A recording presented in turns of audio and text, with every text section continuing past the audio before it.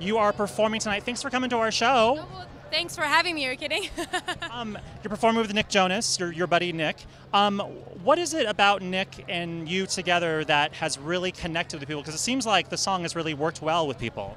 Yeah, I mean, I think it's just, well, we know each other well. We've been friends for a while, and both of us really relate to the song and the lyrics. I think we just both know how to express that emotion because we've both been through it. So, and I mean, he's hot. It's very easy to connect with someone in a video like that. Speaking of hot, the summer is hot. Look at that transition.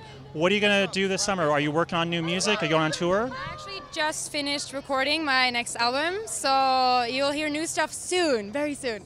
I mean, I will be preparing for the Maroon 5 tour mostly, but then obviously, I'm very involved in every step of the creative with my record, so shooting videos, and I'm actually doing short films for, it's a bunch of different chapters, this one, so there's going to be a lot of visuals to this album, which I love connecting those two together, and it'll be a lot of just, photos and visuals and getting the production right and everything ready, but yeah.